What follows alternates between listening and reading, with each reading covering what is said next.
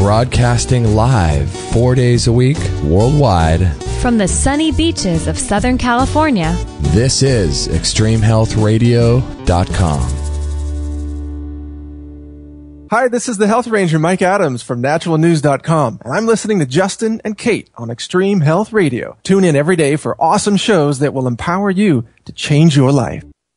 Wake up your immune system to attack harmful invaders that don't belong in your body. Visit carnivora.com or call 1-866-VENUS-FLY today. Increase brain health and improve focus, memory, clarity, and mood with BioAge Superfood. Get 10% off your order using coupon code JUSTIN at extremehealthradio.com/BioAge.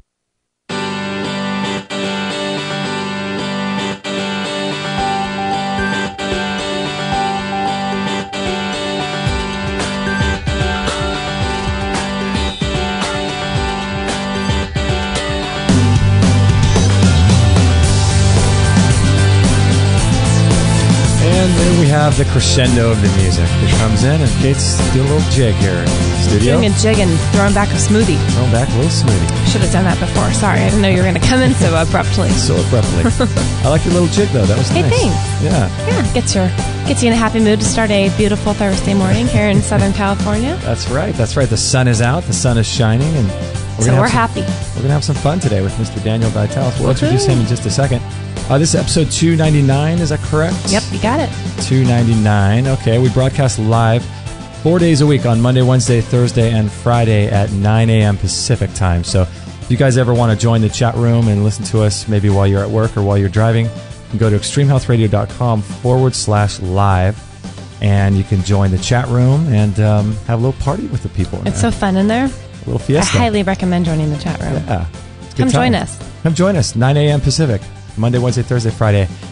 So that would be a lot of fun. If you guys would like to support the show, please check out our sponsors, BioAge Superfood. We had Roland Thomas on the show a while back, and that was awesome. And Carnivora is just another amazing product we got originally turned on to by Ty Bollinger.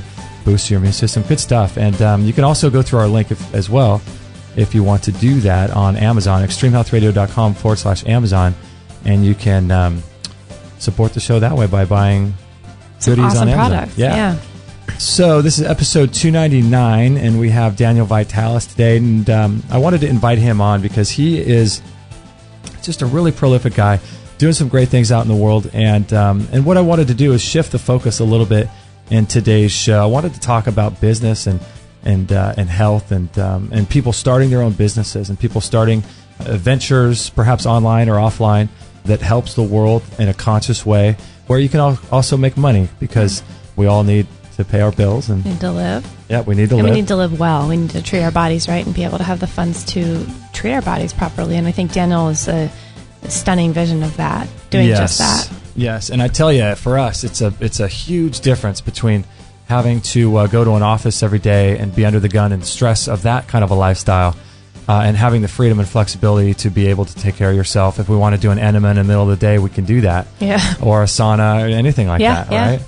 So we wanted to invite Daniel. He's the founder of Surthrival.com. His website is danielvitalis.com, where you can find out about all the different programs he's running and different speaking engagements, as well as Find the Spring. And as many of you know, all of you know, I'm sure, he's the leading health motivator, nutritionist, herbalist, educator, and creator of danielvitalis.com. So teaches people all over the world, and I don't have to tell you guys this. You guys know and love Daniel Vitalis. So thanks, Daniel. Is that all he does? That's all I do, guys. That's me in a nutshell. That's it, right? Around the world. So you're coming to California pretty soon, I hear. Well, yeah, I've got the Bulletproof Exec Conference coming up. I think that's the 26th, 27th, and 28th of September. Pretty excited to be invited to that. It's such a cool community. So, I'll be out there speaking. I think my speaking engagement will be on that Friday, the 26th. That is so cool. So tell me a little bit about the Bulletproof Executive. I've heard about the Bulletproof Coffee. Is it the same thing? Same guy? Well, yeah, I think Bulletproof Coffee is just a small aspect of what Dave does. He's really one of the most prolific one of the thought leaders in the biohacking community.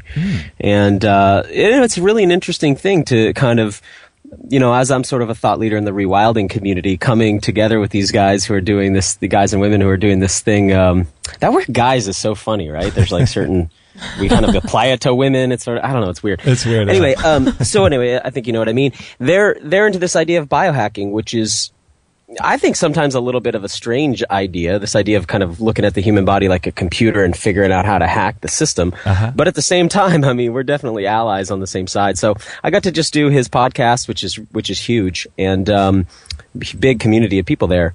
And yeah, get to go out there and speak. But yeah, they do the Bulletproof Coffee, but they do quite a bit of other stuff too. That's just sort of one of the things they're really known for. That's so cool. That is so awesome. And so that happens for those people that are out in California. Happens in April, or no? I'm sorry, September. Yeah, wow. September 26th to the 28th. Okay. Where's it located, Daniel? Oh, that's a great question. I'll be finding that out. Oh, I got it. Yeah, I'm not sure. Somewhere in the LA area, but I don't actually know the area that well. So gotcha. That's awesome. That's exciting. Yeah, that's exciting. So, so with your company, Surthrival, how long have you had that? When did you start Surthrival? We started it. We just celebrated our 5th year in business, which feels good. There's sort of that's sort of the magic mark, right? Because I always measure whether small businesses make it past that 5-year mark. So we're 5 years in, doing great, really thriving.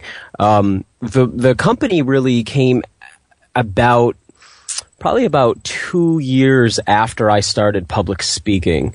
So I sort of began with that, and then built the company sort of as I continued to do that. And that's really been one of my main focuses for the last 5 years. But I got to say, now I'm at this really nice point where I'm really able to, and a lot of the people listening, if you've been following my work any amount of time, you probably noticed since January, I've really been putting out a lot more content. And that's because I finally have gotten to a place with Surthrival where my focus can go back onto my personal work, my ministry, I guess you could call it, because the company is at that stable, sort of streamlined place, or getting there at least. So you did 2 years of public speaking before you started Surthrival, and then for those that don't know, you were into health for many, many years before you even started doing public speaking. You kind of just immersed yourself, right, in all the literature and just started doing all kinds of experiments. At a really young age, right? Yeah. Yeah, I did. I mean, my path and journey through this, I think, is a slightly alternative one. And I want to back up and say, when I give these date ranges, my brain just does not work on Gregorian calendar metrics. So I'm estimating here. But yeah, most of my adult life, and even into my teenage life, I've been deeply interested in physical health, and not just physical health, but personal development. When I was, I grew up in a fairly low rung of the socioeconomic ladder of slavery. So yeah. I was surrounded by people who didn't really have much ambition and didn't have much desire to really understand themselves, no less develop themselves. And, early on, I didn't have a lot of mentors that I could really look to in that way. And so I started I remember going to my public library. This is when cassette tapes were in, and you'd have the Walkman. Oh yeah, I love that. Right? And I was a walker, so I would get these tapes by Anthony Robbins, because they had them at my library, a big, one of his big anthologies. And I would listen to these, and some of the other guys too, who were sort of the early pioneers in that world of personal development. When it was back when the public speakers were doing their circuit and they were putting out those, self-help cassettes. Les Brown. And what's that? Les Brown and all that. I didn't never listen to. I don't remember him, but I remember Zig Ziglar and just all these different characters. Anyway, so I would listen primarily to Anthony Robbins. He really lit me up, and so from early on, I was just always interested in personal development, and health has just always been one slice of the pie of personal development. So to me, it seems really pointless to develop, yourself just intellectually, just emotionally, just psychologically. Also, we need to develop ourselves physically, and health is a big part of that. So it's not been my only interest, but it's been a big interest of mine, and I really got into it from the personal development world. And so that was about when I was age 15 or 16, and I've been at it really since then. It's funny you said that, because I used to do the exact same thing. We have a little library here in town, and I'd go and I'd get different books on tape, or I'd find Anthony Robbins, Success Within, or whatever those things were, and I had the cassette tapes and all that stuff. I used to do the same thing. That's amazing. I think it's important, isn't it, to develop that side of yourself before you start figuring out what you want to do as far as a business, and You got to figure out who you are first, don't you? Yeah, thank you. So a couple, I think these are foundational caveats that I think are really important that we hit on, and that's that. And again, I'm not suggesting anyone needs to follow in my footsteps at all. I think we all have our own alternative path. But one thing I see a lot of people doing is they're figuring out, I need to start a business, or I want to start a business. And then they get into a field that maybe they don't have a lot of time and expertise in. Mm-hmm. And that works for a time, but I don't think that's the long-term sustainable strategy. So for me, it was, I started a business in a field that I had developed a significant amount of expertise in. So there's that thing, there's a sort of that meme going around now about the 10,000 hours or the 10 years that you need to develop mastery in an area. Mm-hmm. And I really have put that time in before I started my company. And I think that adds a level of depth, sincerity, authenticity, and sort of trust.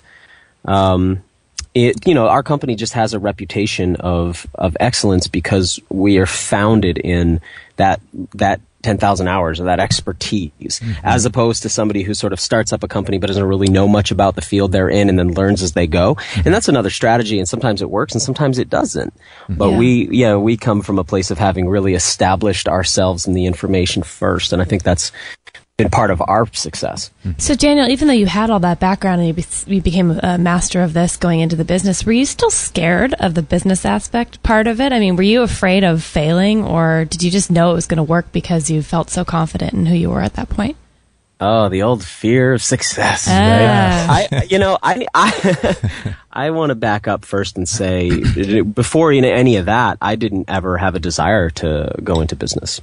Really? I've never been attracted to business. I don't have naturally a strong entrepreneurial, not the way a lot of people I know do. I don't have a business background. I didn't go to school for business. In fact, guys, I didn't go to high school. So, I didn't really get that indoctrination. And this, for anybody who really delves deep into what I do, particularly people who read the last issue of my magazine, which came out last week, called The Operant Condition, you'll get a sense of how I actually feel about capitalism.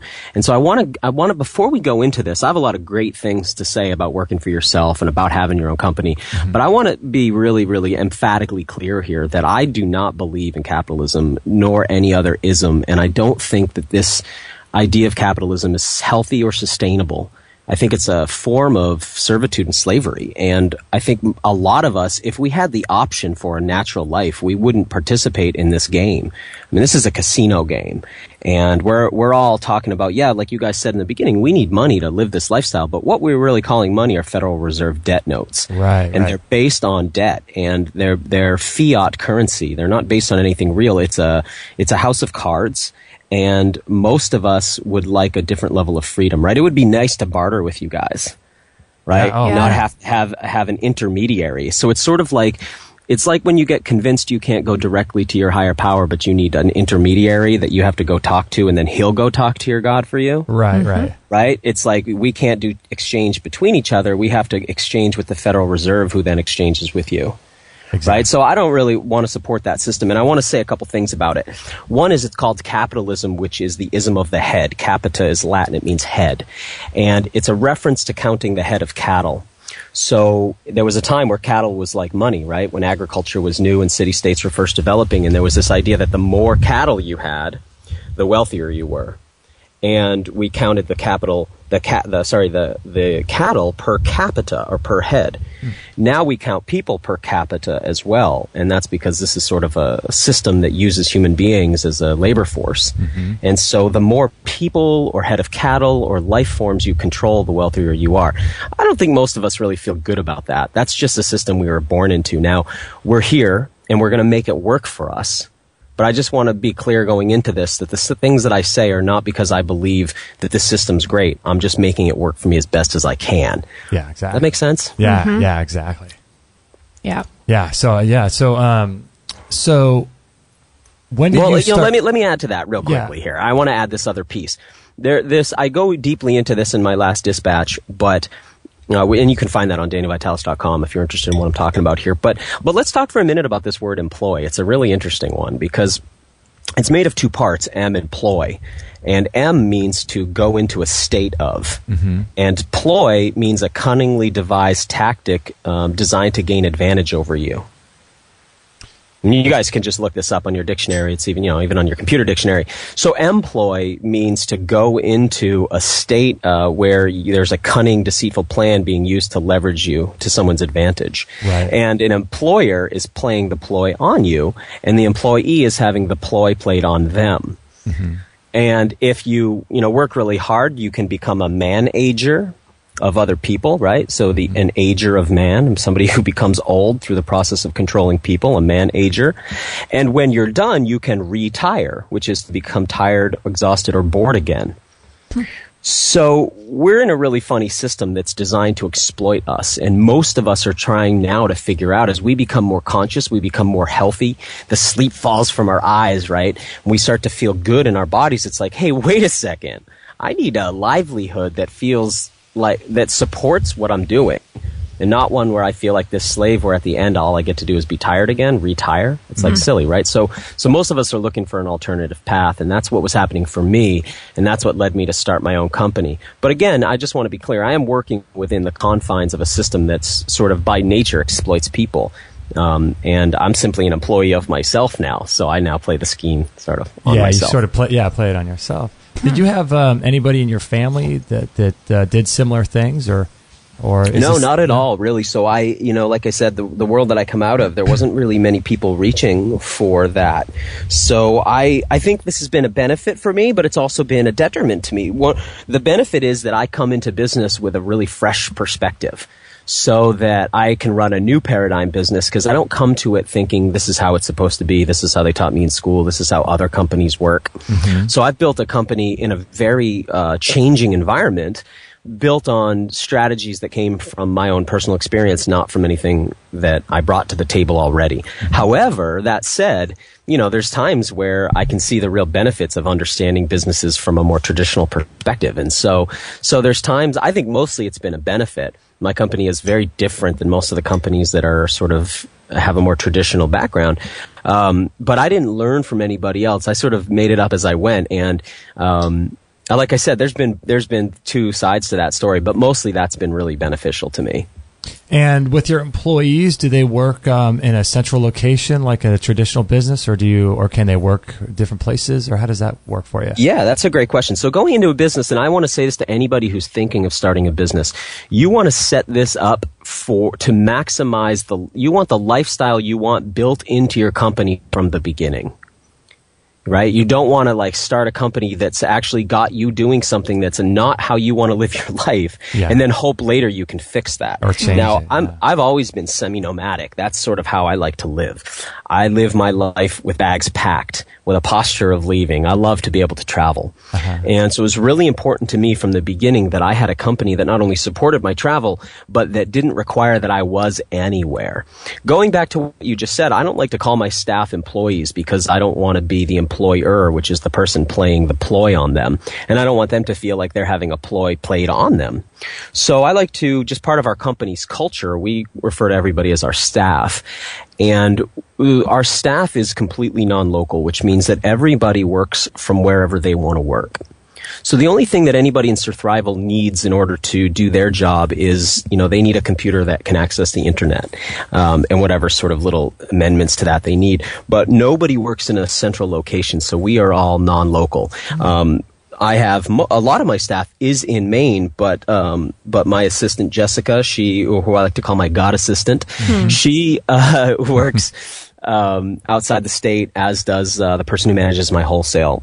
So they are not with us, and so they meet with us via Skype. And so sometimes, we all meet via Skype, and sometimes we get together, whoever can get together locally, and then we'll bring them in via Skype, so they're sort of talking heads on the screen. But that allows everybody, and that's really important to me, that everybody gets to share in the lifestyle that I've made for myself. And I think this is a really important piece. And it might sound like, oh yeah, that's obvious, but I know a lot of companies built by people like me, pundits who get to live a certain lifestyle, but their staff is working like slaves, and I don't like that. So So for me, I want to make sure everybody can be home when they want to be home. They can travel when they want to travel. As long as they accomplish what needs to be accomplished, they can be anywhere they want. And that's a part of the new paradigm of business, I think. We tried actually for a couple of years to have, for a year, we rented a beautiful office space. And what happened was we didn't use it. It just sort of sat there because no one ever wanted to be there. Yeah. It's nice to work with each other, but not to have to be stuck in a place. Yeah. And you can just see how that kind of cubicle thing starts to develop. So this way everybody's got as much freedom as the current business world allows them to have, and that's really important to me. I love that. We're going to take a little bit of a break right now, but I want to ask you, along the lines of this particular line of thinking, about your thoughts about companies like Google and all these companies that are setting up these strange environments so their employees can go work out and have baby care and all this kind of stuff. So I'm interested. Basically live at the office. Live at the office, yeah. It's kind of a strange thing. So I kind of have an idea of what you're going to say to that, but we're going to tackle that after the break. We're with Daniel Vitalis, and this is an awesome show. Episode 299. If you guys would like to join us 4 days a week, Monday, Wednesday, Thursday, Friday at 9 a.m. Pacific, you can check out this live shows there as well as the chat room, and we'll be right back right after this break.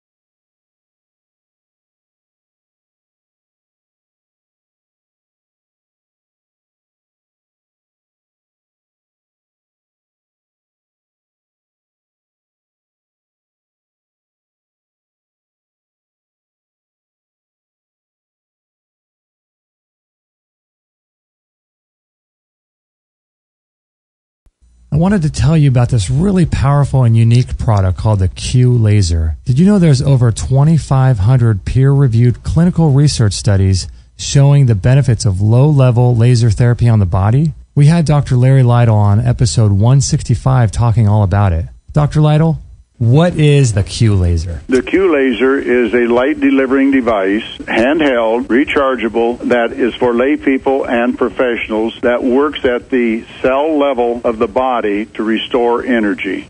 Since the body is all composed of cells and the cells are composed of atoms, it's good for any and everything in the body. It is especially beneficial for injuries. It will reduce swelling and inflammation before your eyes. Literally, you can have a sprained ankle and fly the laser, and within 30 minutes you can see that the swelling in the ankle has been reduced.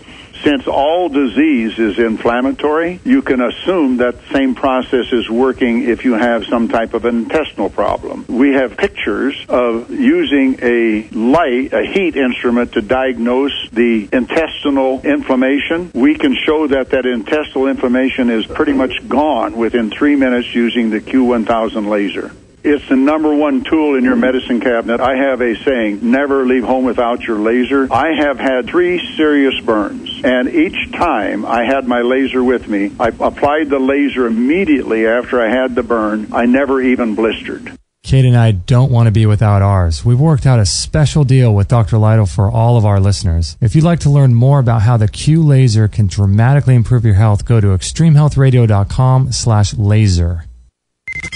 100% listener supported.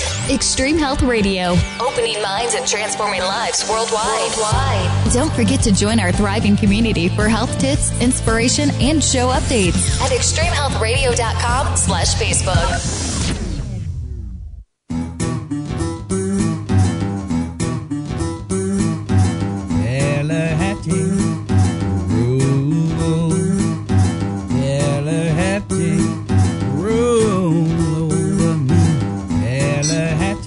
So it's funny, I'm talking about all of this stuff and then running an ad for a commercial. Isn't that so ironic? Right? But I feel like, Daniel, it's the same way. You know, we're entrapped in this capitalistic system, and we're doing the best with what we can. I just want to let everybody know, too, and I say this a lot on our show, is that you don't need any of these products that we talk about on our show, the products that like the sauna and the laser and all of these things. I just want to be upfront and forthright with everyone. They are amazing products, and we love them, take them, and use them, as well as the products from Surthrival and everywhere else. But you don't need any of these products to be healthy. I mean, you can be healthy on your own. These products just seem to enhance, maybe speed the process up a little bit. But so I just want to let everybody know that. Yeah, I just think that that's important to say, because a lot of times people get their mind fixated on some sort of product, when in fact they can just sort of look within and do practices that are free, like meditation, go for a walk, go in nature. You don't have to have any of these things to be healthy. Do some Tai Chi in the park. Yeah, some Tai Chi in the park. There you go. So this is episode 299 with Mr. Daniel Vitalis from Surthrival.com and DanielVitalis.com if you want to sign up to his newsletter list and get those dispatches 4 times a year and all kinds of awesome stuff. You can find out where he's speaking and all that good stuff. So that's all at DanielVitalis.com. So make sure to check that out. And so, Daniel, I wanted to ask you about that whole thing with, I've been seeing this more and more lately with places like Google and these big companies, eBay, where they make it so easy for you to just bring your child there and spend basically all day there. It's crazy, isn't it? Yeah. Oh, yeah, neo-feudalism. I know. Right. It's nuts. So I mean, I love to get in there when something's taboo, right? And there's a lot of things that are taboo right now to talk about when it comes to work and technology. It's like people just want to, it's like, come on, dude, you're raining on our parade. And everybody's like, what I hear so much is like, it's getting so much better. And don't you think we can have this beautiful merger of technology and nature? And can't you see all this stuff? It looks like that's such an improvement. Wow, like Google, you guys are so great, making it so good for your staff. And geez, you guys have had David Wolf there to speak. And you offer organic food in the kitchen. Like, it's so great, right? It's all so good. And that's like, this is tough. I don't want to rain on the parade, but I'm gonna a little bit. And that's like saying, isn't it great how farms now aren't, there's free-range grass-fed farms now where the cows get to free range their whole lives on grass. Yeah, that's way better, but let's not forget what the end of that story is. Right. Cows becoming beef. Right. Right?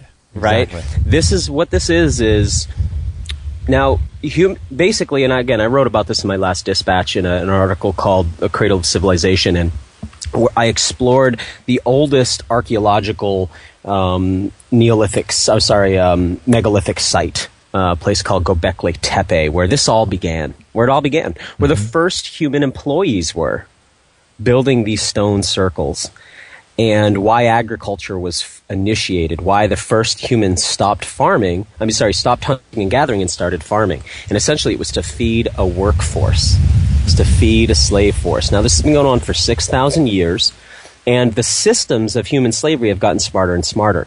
So where we're at now is this place where, hey, if you're gonna have to work for somebody else and not get to just live a free life, well, we might as well make that as comfortable as possible, because you'll have less desire to resist it. Way less desire to resist it. Like if you're a free-range chicken, you're going to feel less resistant than if you're in a cage. If you're a free-range cow on pasture, you're going to have less resistance than if you're on a CAFO. And if you're a human being where you go into an office where there's good food and friends, and you're able to really kind of have a lot more, less structure and more freedom, then you're going to be more productive.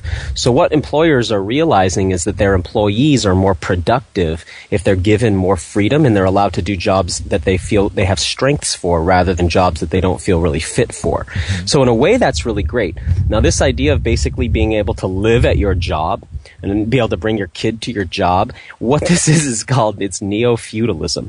So in feudalism, you have a lord, and the lord provides lands for you, and you work on that land to produce for him, and you keep what's left over. Right? This is what's going on, but we've flipped it around a little bit so that you can basically, you're under Google's wing, right? Google becomes your lord, and you become a serf in the serfdom of Google, and they provide and protect you. They provide for you and protect you, and they offer you all of these benefits, and in exchange, you give your life to serve their transhuman agenda. So, that's great, right? As Google creates a sort of structure around us that more and more owns our lives and owns our data and knows more about us than we know about ourselves, and basically spies on our information. We then serve them, and we bring our children there, and they feed us and house us, and they provide for us, almost like the way the military does for their people. And in exchange, we further their agenda and make them more and more powerful. So that's neo-feudalism. And it looks, by putting a nice bow on the outside, it looks so good. So it's very similar to BP, right? BP really figured out how to use sacred geometry in nice shades of green for their gas stations. And so you drive by and you see that sort of floral 12-pointed star, and you see that those green colors, and you feel like, oh, that's finally gas stations are cleaning up their act. No, they've just changed the color scheme. It's the same thing going on. So, I think we have to be really, really careful, and we have to keep our wits about us, and we have to be discerning. And that's getting harder and harder because people are getting more and more dopamine addicted and less discerning. So it takes clear-headedness right now. I think it's a great direction to see people being given more freedom, but let's not forget what this actually is. Yeah, it's a good perspective on that. And it's funny because Kate and I were talking the other day. It's just really strange how it seems as if in the world today there's less and less options in terms of if you want to get a job and go and work for somebody. There's so many issues with, if I were to go work for Google, if I had some skill that they required and they could use, I would feel morally like I wouldn't want to do that. And it seems like with so many, I don't want to say employers, but with so many businesses out there, if you really want to live a conscious life it's just difficult, isn't it, to find a company or business that has your sort of morals and things like that, isn't it? Right, and so now more than ever, it's easy to work for ourselves. That's one of the things that I've watched since I started my company, even. And let's be clear: business is spelled busyness. We pronounce it business, but it's busyness, and that's what it is. It's not like.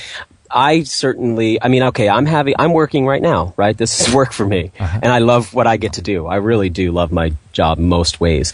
I'm currently naked as I have this conversation. The only thing I'm wearing is a headset, and I'm in the sun out in my own yard, lying spread eagle while we talk about this.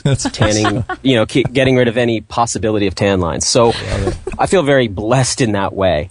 Now, I'm having this conversation, though, on a device that was made by Chinese slave labor. Right? And so this is one thing I want to point out. Now, it's getting easier for us in the privileged part of the world to start our businesses.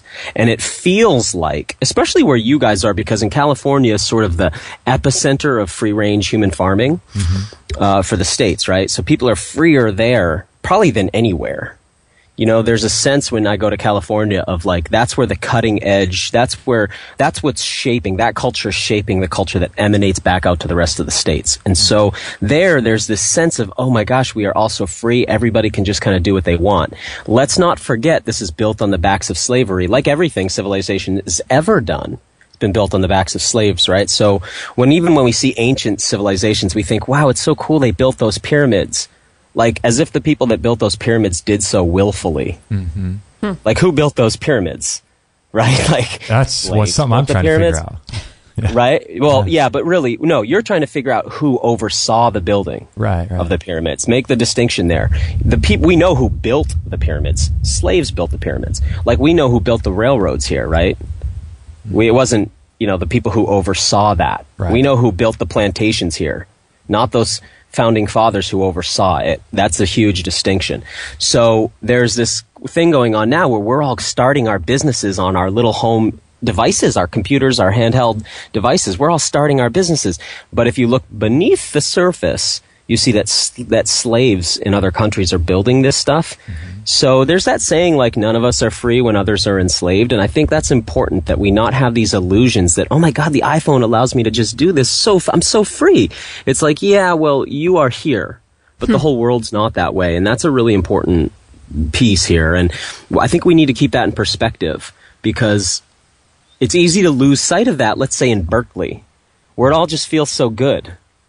But if you're in the factory that produced the iPhone that you're using in Berkeley, doesn't feel so good, right? When you're being forced to have an abortion and you're chained down in a factory and you're trying to jump off the roof, but they literally have suicide nets. I mean, we need to be clear about this. And so it's a double-edged thing. We are experiencing more privilege here than ever before, no doubt. And I want to enjoy that, and I want to take advantage of that. But at the same time, I want to keep in perspective that that doesn't make this the healthiest system ever.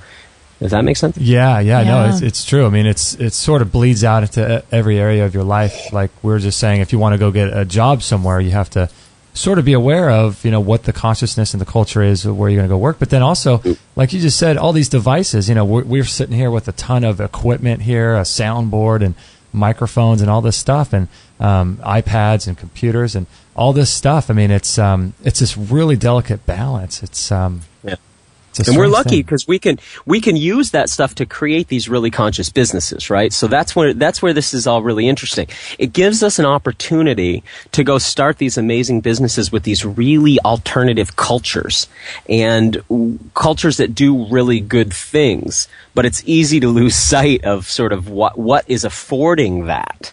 What's affording that to happen. So back to what you were saying before, like it's difficult to find a job sometimes in a company that you feel really good about, but it's easier than ever to start your own company. And more than ever, it's really easy. Even when I first got into this, the idea of having being able to process credit cards as an example, that was much more difficult than it is today, right? Now you can basically, for almost nothing, set up a system where you can take electronic money like that. More easy than ever to just set your own website up. Remember when you had to program all that? Now you can basically use these amazing template systems, and like WordPress or Squarespace, and just set up your own website. It's easier than ever to get your own thing going. And like I said, I'm really excited about that, but I think it needs to be said, because right now what's going on is there's this huge movement for this thing of like conscious entrepreneurism. And there's some really wonderful people out there, and people who I like to listen to.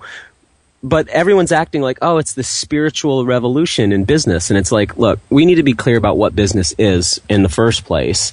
Because what business is, especially in capitalism, is a system that gets us to compete against one another, which means when we're competing against each other, we can't really join forces, can we? Right? If we're competing over market share. And the natural thing for human beings is to band together into tribes. That's what we naturally want to do. And we want to work together. This mutualism, a shared fate. We want to work together. Now, one cool thing I think about modern companies, and I'll say this about my own company, Surthrival, is that the people I work with in this business, we have a shared fate. We are a tribe. We're a tribe, and our community that we provide products to and services to is our extended tribe. They're like a family. We don't like to call out, within the company culture, we don't refer to those people who purchase stuff from us as customers. We call them clients. And that's just a cultural thing, because that idea, I don't love this idea of where I'm taking advantage of my employees, and then as a company we're taking advantage of our customers, and it's this big scheme to accumulate debt notes.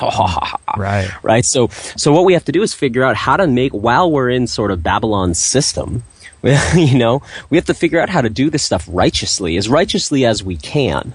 And set up systems, because it's easy to right now, that do as much good as we can. And I'd say right now it's easier than ever to do that. I think the average person can get a company moving fairly quickly, and the internet is a wild west still, where it's very simple to get things started. Are you optimistic and excited about where things are going for with Surthrival and people's response to the work you're doing? Yeah, and for a few different reasons. I mean, one is that I'm excited because it's really allowed me to continue my outreach. So one thing Surthrival does is it gives me the ability to continue to produce content teaching the message that's most important to me. The product line is stuff that for me is incredibly important for people to stay healthy in the modern world. And so I feel really great about that. But that's not that's not my goal. My heart's mission is to share my message. And so what I've done is I've set up a company that allows me to provide products of high value to people to help people stay really healthy. But it also allows me to have my outreach. And I think it's important that companies have something like that where they give back. So Surthrival funds the Daniel Vitalis mission. It also funds the findaspring.com mission. And so the whole message of rewilding and the whole message of spring water and all these things that I've been bringing for the last several years have all been fueled by Surthrival, which is the sort of business wing of that mission, and it's all one big combined thing. I feel really optimistic about where it's headed, and I like seeing, it's exciting to see, I mean, we've all seen this, big companies starting to get involved in what we do. Also, we all can feel this sort of degradation of what we do by big companies, right? So it's a double-edged thing. It's like, it's really great to see that Walmart's going to carry organic food. That's great. At the same time, we know that they have the power to degrade the quality of organic food. That's not a good thing. So it's double-edged, right? I wish I could just get here and say, oh, isn't it all great, guys, where it's all headed? It's headed to this great crescendo where everybody's free. Right. But ultimately, I don't really think that's what it is. And I feel that I need to bust through that illusion because I don't hear anyone else really doing it. And I'm amazed that people are how cherished certain illusions are, right? Now, of course, we all want to be like intensely free. I think most of us want that. But I mean, let's be real. Let's be real about what's going on. And I'll say this: having my own company affords me, like I said, the luxury to be on this conversation naked in the sun right now at my home. I don't have to go anywhere. I don't have to do. Nobody tells me like, Daniel, this is what you have to do today. Right. Nobody tells me that. Right? I'm my own boss. But what the IRS does, step in and take a third of what I make. Right, exactly. And I think that needs to be said too. It's not like it's not all just, easy at the top of this thing. It's challenging. And anybody who has their own business knows there's times where you work more than you would have worked. What I don't have is the luxury at the end of the day to just go, oh, my work day's done now. I can just let my mind go wherever I want. Right. And I don't ever stop. You know what I mean? It's nonstop. And so most of us who are entrepreneurs are actually extreme overachievers who are willing to sacrifice more than most people really want to sacrifice. Yeah. So I think that's one thing. If we're going to have our own businesses, we need to be prepared that especially in those first 5 years, it's, as you guys know, right? It's it's not like at the end of the day you just stop working, right? When do you ever really stop working? Yeah, it goes on and on and on. We hear you. We're going to take a little bit of a break. This is so much fun. I love talking with you, Daniel, about this subject. It's so cool. This is episode 299 of Extreme Health Radio, and we broadcast live 4 days a week on Monday, Wednesday, Thursday, and Friday at 9 a.m. Pacific. So make sure to join us on those days if you're interested in joining the chat room and making some friends and have a little party in the chat room. So we'll be right back right after this break.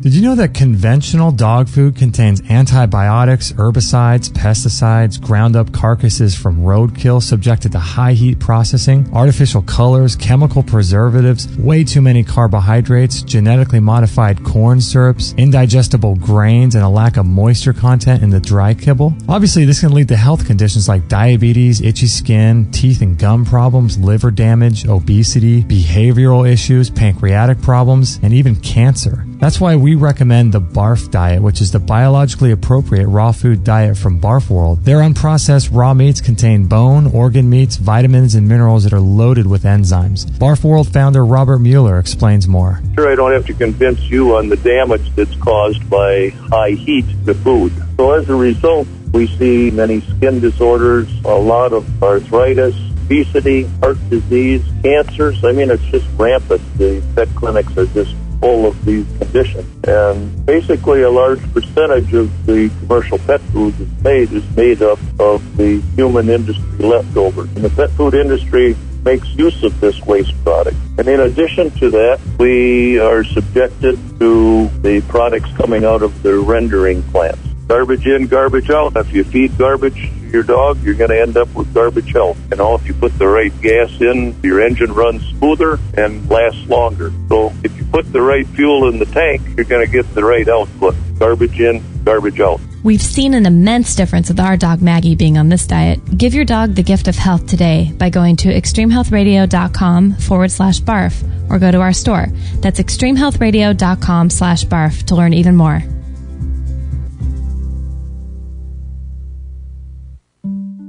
If you're taking 1, 2, 5, or more nutritional supplements, please stop. Simplify your supplementation with Bio Superfood, the most advanced whole food supplement you can buy. Men, women, children, and even Olympic athletes the world over have discovered Bio Superfood from BioAge.com. And now just take one nutritional supplement instead of many.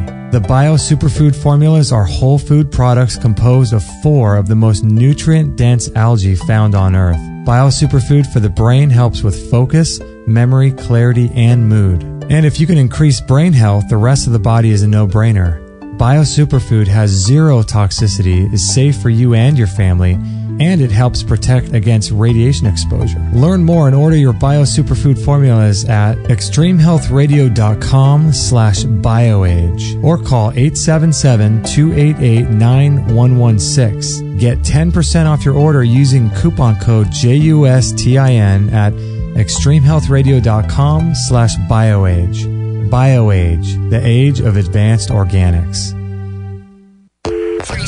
All free shows, all the time, on Extreme Health Radio. Opening minds and transforming lives worldwide. Join our community today. Sign up to our email list and instantly get our free gift to you, along with loads of inspirational content and cutting-edge tips to help change your life at extremehealthradio.com/subscribe.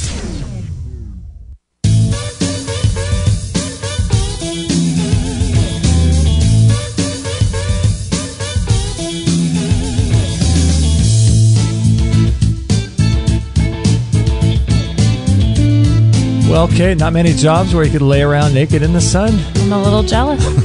Even though we have it pretty good, that sounds even better. I know, that sounds pretty amazing. Sounds like a lizard. I love it.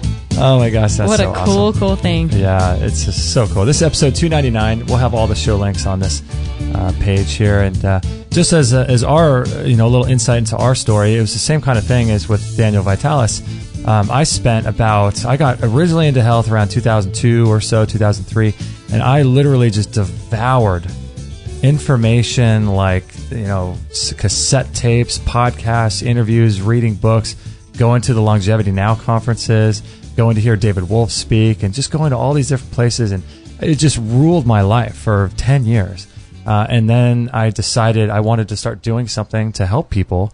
How could I share whatever kind of knowledge I've been able to accumulate in the best way possible that fits my natural gifts? And so that's when I had the idea of starting a show like this where I can give other people the platform, and hopefully I can, ask some questions that are meaningful to people from my own experience. But I feel like for me, in order to have a business, if I were a 25-year-old guy trying to start something now in the health space, it seems to me that one of the best things that you could do is develop yourself, work on who you are, what your passions are, and then focus on perhaps having your mission be to help people. Yeah, adding value to people's lives. Yeah, adding value to people's lives and helping them achieve their goals. Do you think those are two good places to start, Daniel? I really do. And I think it's really important that we ask ourselves, like, hey, what is my unique thing that I bring to this space? I remember when I first got in, I was into raw foods for a long time, and I really wanted to work in this space, because the things that I was doing, I was getting closer. I was finding jobs that were closer and closer to what I wanted to do, but they never felt quite right. And I knew that I wanted to get out there and I wanted to do something unique in the space. And I would look at the people who were the real dominant voices at that time, and I would ask, like, okay, this is what they do. What do I bring to the table? And I just kept asking that and asking that. If I could have seen ahead to now how developed my work has become and my message has become, I'd have been stunned.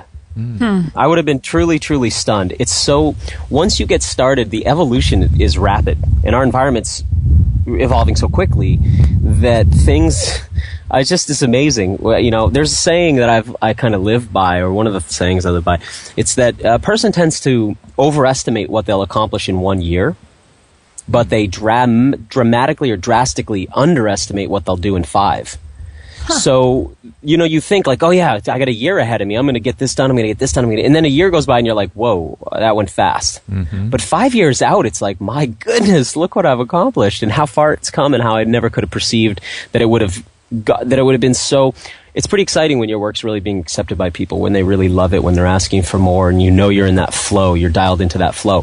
What I would recommend people be really conscious of, I was very surprised getting into the space just how many people stole my work, just how many people would copy my product line, just how many people would just copy our stuff. And I mean, that's something I had to learn to accept, is there's people out there with a really different set of ethics than you might first expect. So going into this, I never thought I would have to, use trademarks or get copyrights or protect. I just didn't think people were like that. Yeah. Now I know most people aren't like that, but there are people like that. So don't be that person. right? Go in, if you're going to go into this space, come into it from a place of abundance and not scarcity.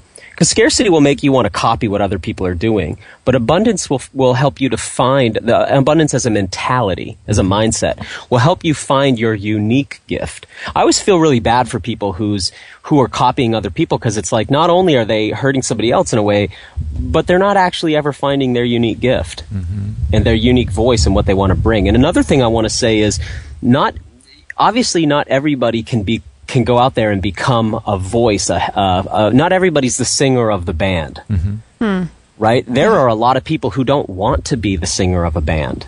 There are people who want to like hang back and play bass. There are people who like to drum or play guitar. And similarly, in a company setting, in a business setting, that's been what's been most important for me, because I am one of those singers in the band type characters. My gift is, one of my strengths is called command, and it's the ability to speak with a voice of authority. And I have that gift, but not everybody in my company has that gift. Thank goodness.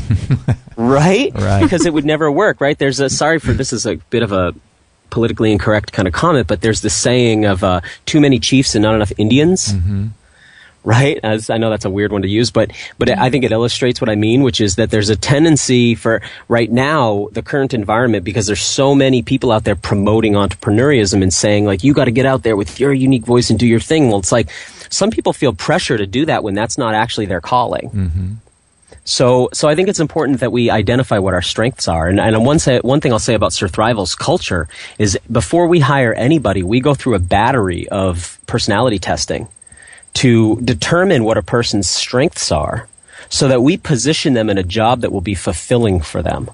Or if we have a specific job, we make sure to test all our applicants who we're serious about, so that we're sure we're not hiring somebody for a position that they're not going to feel fulfilled in. And I think that's really, really important, because throughout historically, people get stuck in jobs that do not fulfill them. And that's really important. For instance, if I get stuck in a job where I have to do math, if I have to do spreadsheets, if I have to do accounting, guess what? It's never going to work for me. I need to be out there in the front forging. I need to be sharing my voice. But most of the people in my company are not that way. They are finding things. Some people love sales. Some people love behind the scenes. Some people love to do, like, for instance, I'm not the one making my dispatches, my online magazine beautiful. That's not what I do. I write the content, but I have somebody working with me who likes to make it beautiful. And so it's important that everybody works in their strengths. And that's one of the big focuses. That's actually one of the primary focuses and strengths that Surthrival has as a culture, is that we identify those things first before we hire. That's so cool. Yeah. And it's interesting too, because it seems to be, in this culture a little bit more lately, at least, there seems to be this idea of competition. A lot of people will write to me and they'll say, hey, check out this show over here and look at what they're doing as competition. And, I just want to say, like, another show providing the same kind of content we are, that's awesome. The more the message can get out, the better. And it seems like in today's totally. world. So it's interesting. I think personally something, I don't know, where you guys stand on this, but something I've identified for myself about reality is that there isn't ever just the idea of a one thing, oneness, a universe, is sort of the biggest picture. But most of what we experience has two sides always, right? It's always got a plus and a negative. The plus of competition is that they make the market bigger. I mean, if the market can bear a second Surthrival, for instance, that means more and more people are getting involved in this. That's great. That's great. When it's challenging, for instance, is when somebody copies your exact product offering. And then uses the same copy off your website.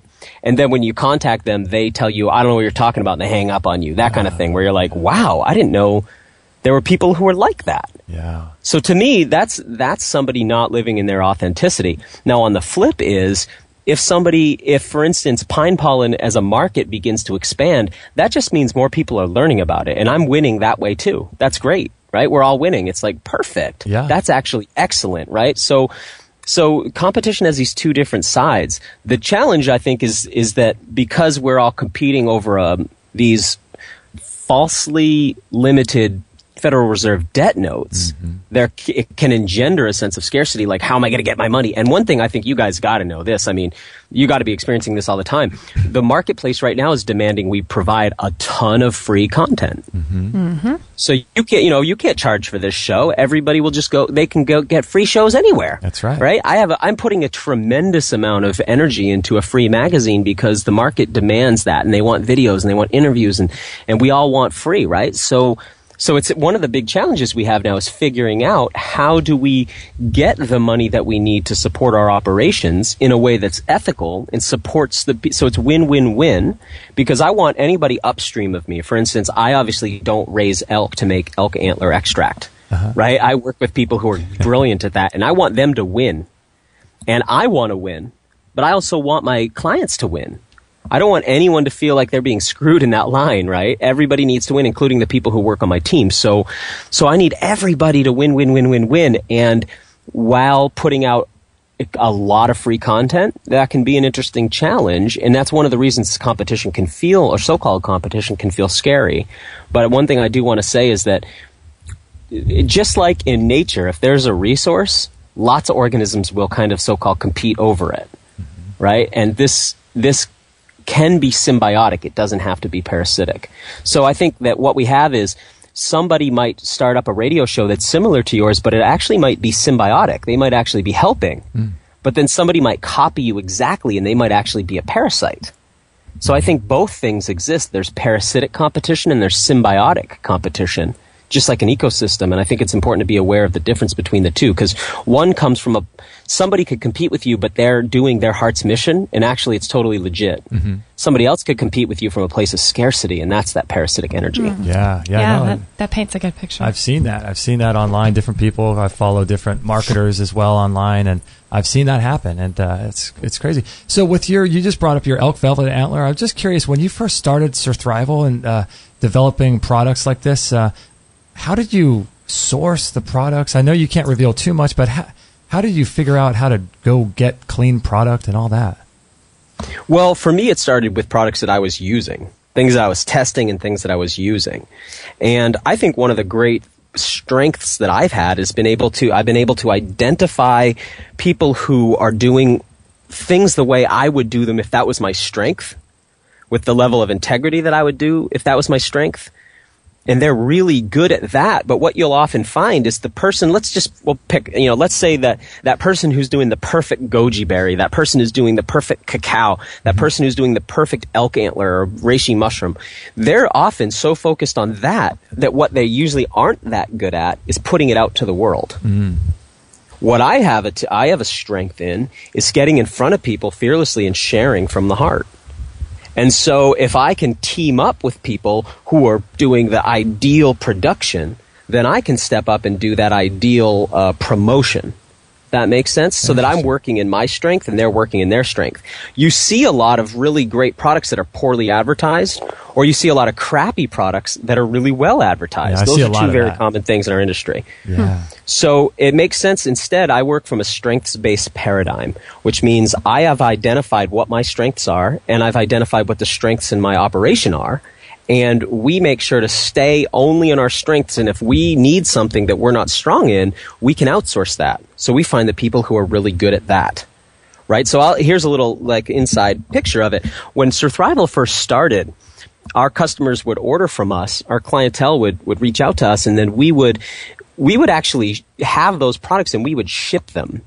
So my brother worked for me at the time, and he would, get on his skateboard with a bag of products and go down to the post office and literally mail this stuff direct to you, Nice. And as we've grown, we work with an amazing team in Connecticut who warehouses and ships our product, and they are like a mom and pop fulfillment center, really cool people, and their mission, what they do is they ship product, and they do it better than we could ever do it. Wow. And they create a ton of freedom for us so that we don't then have to stock all that stuff and take it over to the post office, and they get way better deals on shipping so we can charge less shipping to our clients. Right? So it's a much cleaner, slicker operation. They work in their strengths, we work in our strengths.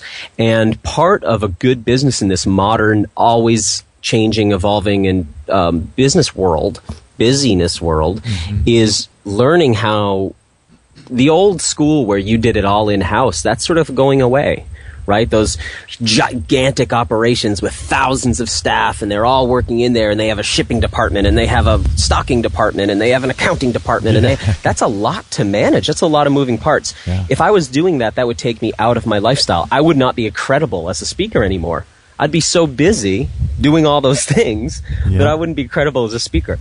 So what makes more sense for most of us is to start businesses, if we're going to, that allow us to stay in our strength and stay aligned with our mission, and to let other people do the work that they're best at, so that everybody's always feeling like they're working in their strength. I love the way you sort of laid the foundation with just how you evolved and sort of got into all this, because like you said, you were experimenting, you were on this path, you were listening to Tony Robbins, all this stuff, and you were learning and all that. And then you started to speak for a couple of years. And then so by the time you started Surthrival, and you would reach out to these people making or developing or shipping these amazing products, when you went to go reach out to them, you already had this established body of work. And that means that I had a community of people that I was talking to. Yeah. So the people who've been following my work over the years, and the people who are just beginning to follow the work that I do, are, which I like to call the rewilding community, but obviously a lot of these people, like somebody who really likes my work might also like the work of somebody over here in the raw food world or somebody over here in the paleo world. It's not like they're just, my community, like as if I've got them all in a pen somewhere, right? These are dynamic individuals who aren't going to accept less than my best, right? But they do follow my work, and they do want to support what I do, and they do see the authenticity of what I'm doing. So by having that community of people, then I can bring to them products and services that benefit them. Now, if I come to market with some piece of crap product, they're going to figure that out, and I'm going to lose my credibility. Right? I have to maintain a certain level of honesty, authenticity, and credibility. I mean, that's really crucial. So the products have to line up, but it makes a lot of sense to come, for me, what's made sense, I should say, is to first develop a community, pull people together under a common mission and a common heart, and then bring things to them that they're interested in. That, to me, makes a lot more sense in our current world, especially in the world of social networking, than to try to bring a business model in and then try. What a lot of people are trying to do is scrape together clientele. And so what I see a lot of is like phishing for email addresses, right? When you all of a sudden you get this newsletter, you're like, I never signed up for this newsletter. Yeah, exactly. Right? How did I even get this? Like, or, when somebody, wait, don't hang up, I want to tell you about a great opportunity. When you get those phone calls, it's like, that's because they don't have anyone to talk to. And they don't have anyone to talk to because they haven't first come to the table with that very high quality free offering. So I came to the table first with, hey, I've got something to share, and whether I sell anything ever, this is what is in my heart. It's in my heart to wake people up and say, hey, this has been a system of slavery, a system that's destroying the earth and keeping you from ever being fully fulfilled. And I want to identify that, and let's come up with strategies to get our health back and to strategies to get our sovereignty back. That's my mission.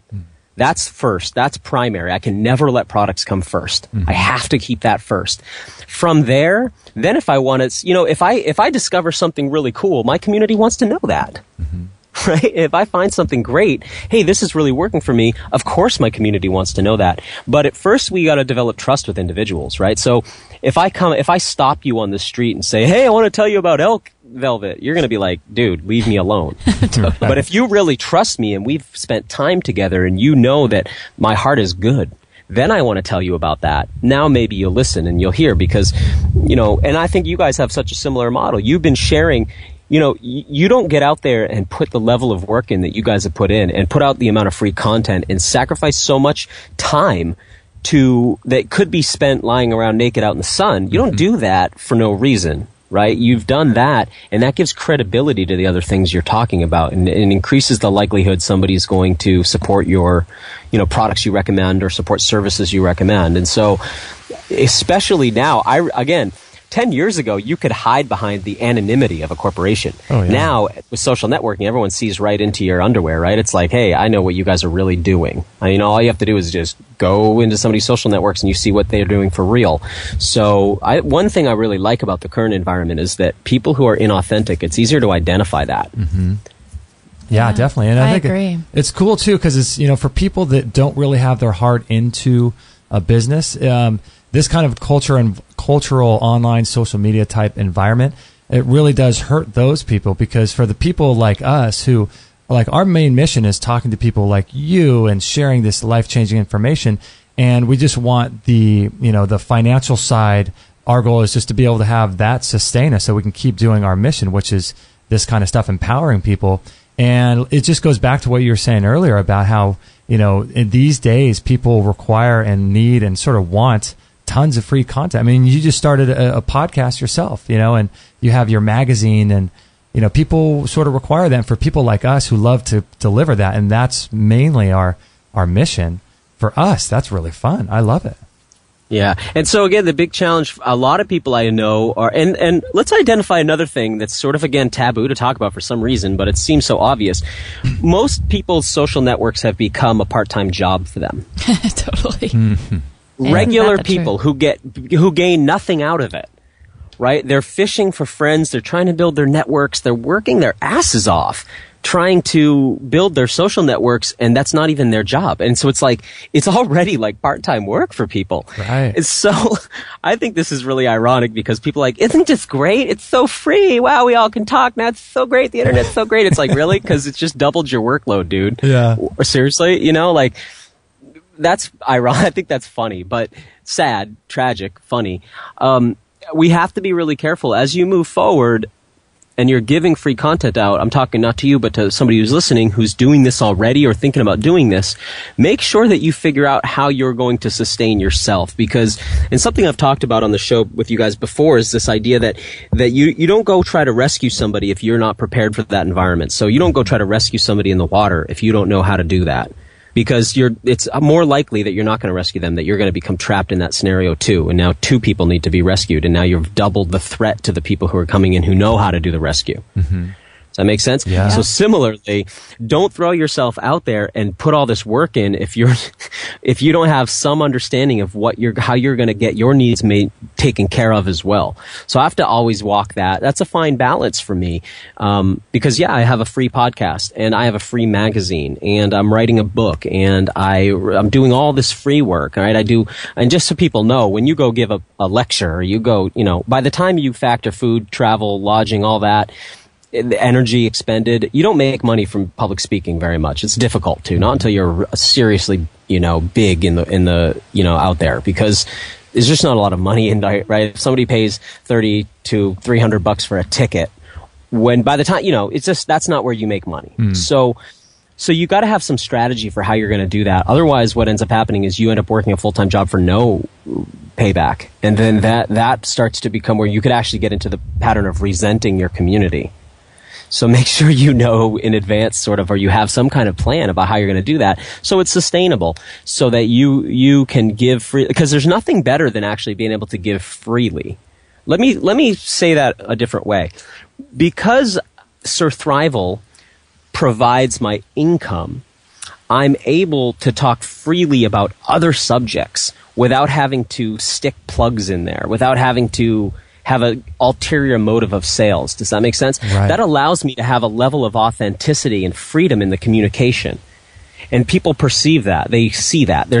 People know that at the end of my interview, it's not some schemy sales pitch coming, that I can just speak from the heart. And I've set that up in such a way, I feel really blessed, honestly, that it's come together that way too. I mean, part of that was strategic. Part of that, I just feel really blessed. But that allows me to freely share, and also Surthrival supports my needs so that I can love my community and have my heart open, not feel like, how do I get something out of these people? Yeah. And that's what we want to be really conscientious about, because I see that happening a lot. You can feel when there's desperation in somebody's message. Right. You can feel that, and that's a turnoff. And so we want to be able to be sustainable in such a way that we can keep that heart. I guess that's the word I keep coming back to. Because one of the things, what do corporations lack? They lack a heart, right? Corporations are corporal. They're a body. They're an artificial person is essentially what a corporation is. But it's an artificial entity. It's got a lot of brain. It doesn't have a lot of heart. And most of us can feel that. It's not like we're like, oh, Colgate. Like, there's so much heart there. Even when they fake it in the commercials. you're like, nope, I see right through that. Yep, exactly. So most of us can see through that. So you want to make sure that whatever it is you're offering the world, you can do it with heart. Otherwise, what's the point? I don't even get what the point is. I don't understand what the point of a business is where you make lots of money, but you're like in this place of, like where you can't actually express your heart. It seems so empty and lifeless to me. So I don't even I can't understand how the people at Monsanto can even live like that. How do you even make it through the day like that? I just can't get it. Yeah, it's crazy. Are there any books that you would recommend for people that would talk about some of the things you talked about today? Are there any books you like?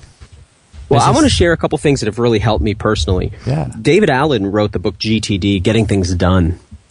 That was an incredibly powerful read for me, and also audio. I've listened to it several times. And everybody who joins Surthrival's team goes through that training so that we all operate how we run our business off the most streamlined, efficient system we know of. Mm-hmm. Basically, what GTD does is it allows you to keep your brain, your head, your RAM stress-free. It's a way of logging what it is you need to do, knowing when it's accomplished, and keeping everything out of your head so your head is free to enjoy life and not constantly be worrying about, did I forget to do this? Oh, am I supposed to do that? Oh, I got to get this done. So it's David Allen's book has been very helpful, and we've incorporated it into Surthrival's culture. So everybody there uses that to be as effective as they can be, which minimizes the amount of stress and work that they have to put in on a thing, on a given project or activity. So that's been really crucial. The other one is a book called Strengths Finder, which is a really simple read with a little test that you take online, and it identifies your top 5 strengths, and that helps you to figure out where you can best serve, but also helps you identify with other people. So, here's something I see all the time. You guys may be familiar with this kind of a scenario, is that people will want to start a business and then they'll hire a whole bunch of people who they feel a lot of kinship with, people who are like them. Mm-hmm. And so what you end up with is often a very creative person hiring a bunch of other really creative people, and then nothing can ever get done because all anyone wants to do is focus on big picture creative stuff. Right. Totally. So, right, That there's a tendency to do that. So if you're that big picture thinker, you're that creative person, you need people with strengths in execution who actually go out and do the stuff. You need people with completion strengths so they actually can wrap the tasks up, right? So that you're free to just create, and once you create an idea, you have people who can bring that idea to the world. For instance, that's an example. So those 2 books are incorporated into Surthrival's culture, and have really, really helped us to create an environment where we can trust. See, again, I said before that none of our staff works in a central location. That means I have to have people I can really trust to get the job done at home. They need to be motivated enough to do that too. I mean, working at home sounds great. Try it. You might find that actually without somebody leaning over your shoulder, it's hard to get stuff done. You've got to be self-motivated. So I need to work with people who I understand. I need to understand their strengths, and I need to trust their systems. So I need to be able to say to somebody in the company, hey, I need A, B, and C done. And I need to know once I've said that. Hey, Daniel, can we call you right back? I'm so sorry. We're starting to get all that weird static. Can we call you right back? Yeah, absolutely. Awesome. Absolutely. Bummer. Okay, yeah, wow. That happened. Oh, man. I didn't want to cut him off, but man, this was just so good. It was just, I think maybe we were hearing a little bit less of it than the listeners on the other. I know. But let's call him right back. Try to get him right back on that thought. Hey, how's that? Okay, way better. Awesome. Sorry about that. Great. So what I was just saying was essentially I use GTD because it's a system for how we execute tasks in the company, and it allows me to hand a task off to somebody and not have to worry about whether they know how to do it or whether they're going to do it or whether they're going to forget or anything like that. I trust my team's systems. And Strengths Finder helps me to know that the tasks I hand out are given to the right person. Because the last thing I want to do is give a task to somebody that's not in their strength, because they're not going to enjoy it and they're not going to do a good job of it. They won't be passionate about it. So is that an online website or is that a book? GTD, well, like anything now, right? It's all online, but GTD is a book written some time ago by David Allen, but it's essentially timeless. You can get an audio version at a place like Audible, or probably on Amazon, and but there's obviously a very strong web interface. Strengths Finder is a book with a website integrated with it, and we use both. And we use other things as well, but those are the two main things that I've really enjoyed using to build the company's culture. Yeah, I know, it's cool. I love what you're doing, and I love the fact that your work gets to be put out there. Because with the social media, it's so funny. With 30 years ago, people that were doing businesses like this couldn't really get their message out, couldn't get their heart out as much, and so for that, in that respect, I do like social media. I have my issues with it, but I like the fact that we can spread our messages through these different types of channels, and it's been awesome watching you. Part of my learning when I was first getting into this was listening to you on different talks around the internet. Really? Yeah, it's just amazing. Oh, that's cool. Yeah, I think it's important that we remember our phones, our laptops, our Wi-Fi, our social networks are meant to be our slaves. We're not meant to be enslaved by them. Make sure that you maintain the right relationship with these services and these devices, because if we're not careful, they run our lives very quickly. So we need to always be kind of keeping the upper hand and make sure that these systems don't become slave masters to us, but rather they become our servants. Yeah, that's great advice. I think that 99% of people don't use it correctly, or become overtaken easily. Overtaken easily, especially with cell phones and all that. Hey, Daniel, have you ever thought about, I'm sure you have or have not or whatever, but would you ever do anything in the space of teaching people how to do conscious business, or is that something that you've ever thought about? As I said in the beginning, it's a touchy one for me because it's hard to promote something that I ultimately think is immoral. So it's kind of like if, let's say this was the slave trade in the early United States. Could I produce a program about how to better run your slaves? Oh, geez, that's pretty sick, actually. That's pretty gross. So I don't... But at the same time, there are certain principles that are really exciting to me. For instance, one thing I love about David Allen's book, Getting Things Done, is it's an incredibly effective system for running a business. But honestly, I use it primarily to run my life. So even if I didn't do business, it's very effective for me just to manage my own life. So I think what I could do in the future is produce or at least share ways of making things work in the business environment.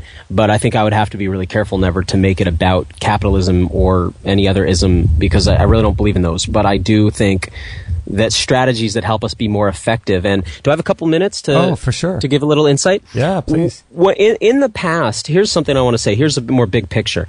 In the past, I've done shows with you guys where we talked about the 4 elements, right? So we talked about, and these would be great shows if people are just tuning in and haven't heard prior work I've done with you guys, but I love working off this idea of earth, water, air, and fire. And so we did a show, Earth, about food. We did one on water, which is about our drinking water, air, about the air we breathe, and fire, about the sunlight we need and our relationship to electronic light.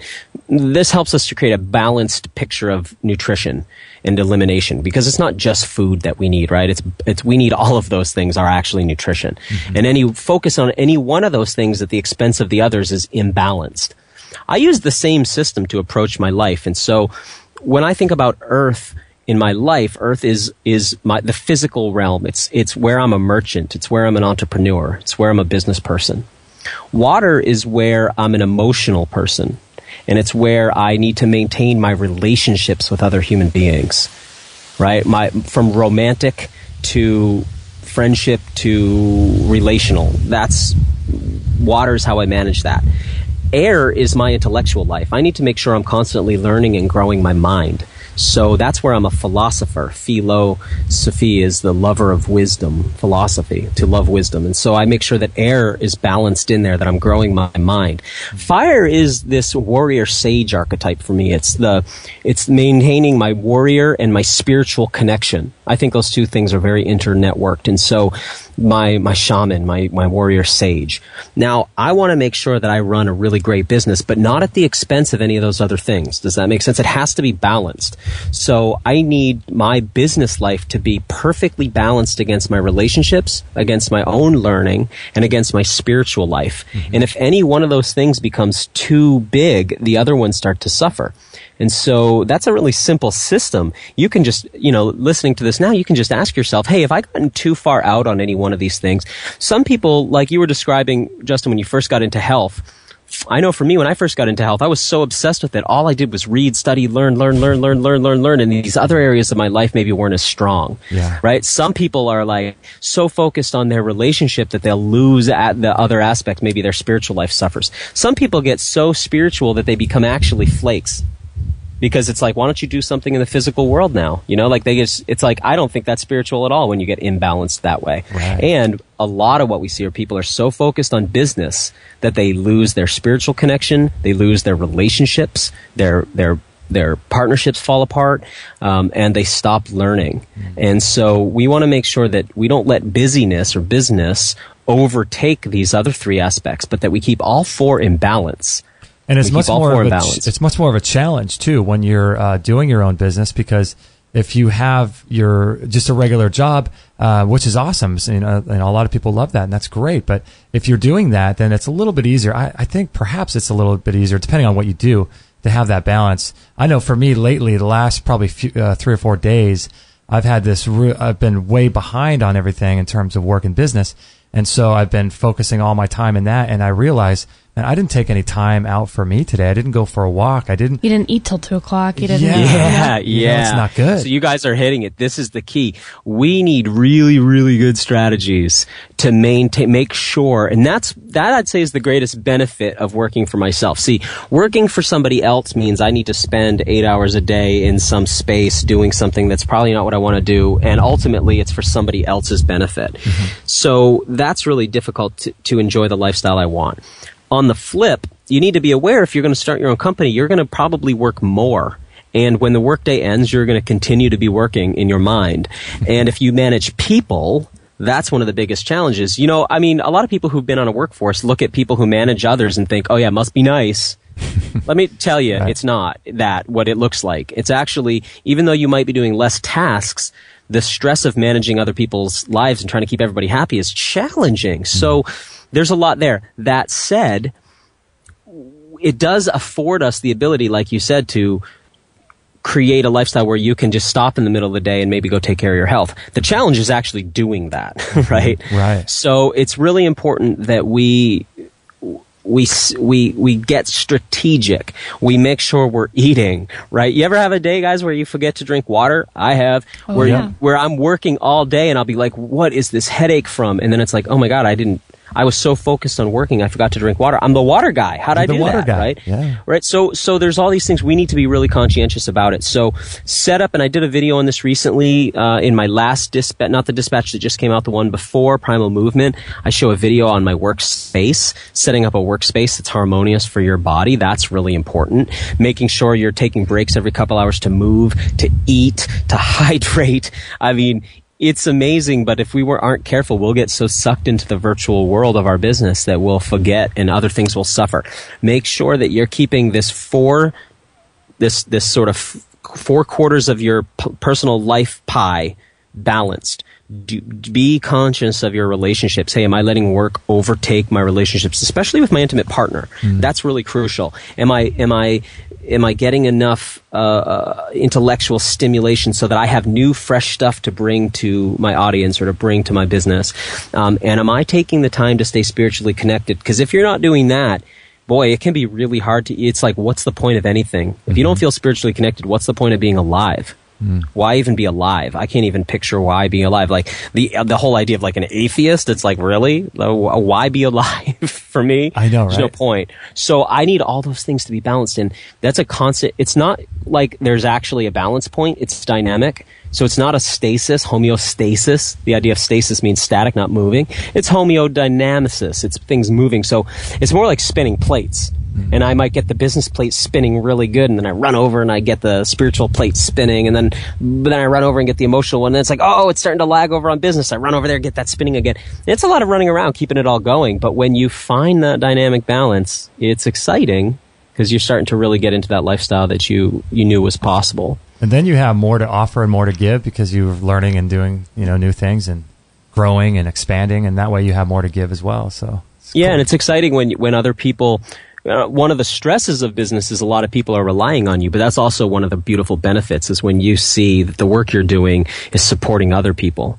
and it's helping other people live the life they want to live. And for me, part of the Surthrival culture is that I'm not the only one surthriving, but everybody in my company is also getting to do that too. And so it's really beautiful to see that you're helping other people live the lifestyle they want, and you're supplying products or services that are helping people thrive, and the people who provide you with those things are also thriving. So so it's got to be win, win, win, win, win all the way up and down the line, and that getting to be the one providing that for people or helping to provide that, that's a very satisfying feeling. So cool. Yeah, I love it. It's amazing because, with people starting businesses today, if they're not coming at it from a conscious area, or they're not, they haven't done work on themselves, you could see how so quickly these types of things can get out of balance. If you're not, don't have that spiritual awareness before you start, and haven't worked on yourself, you can see, boom, people are going to start and they're going to start working 12, 15-hour days, and then their whole life, just like you just said, their whole life just sort of falls apart.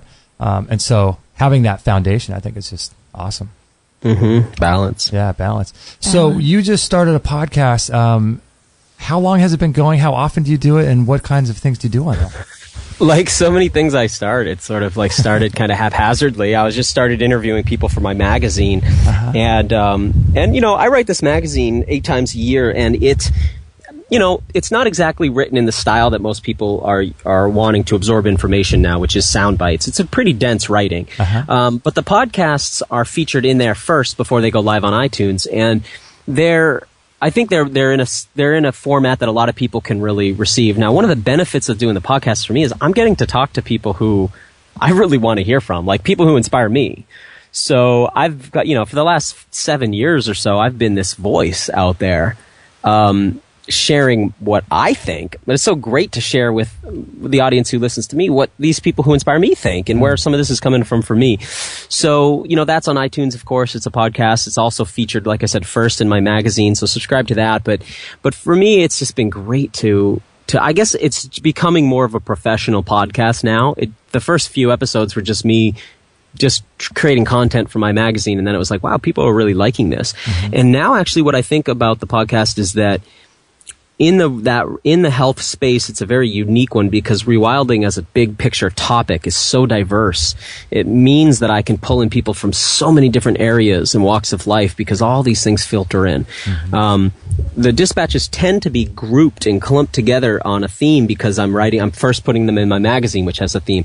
So I've just finished interviewing people on sort of the topic of how our brains are programmed from education, from our birth experience, things like that. Before that, I was on people who are into movement and exercise.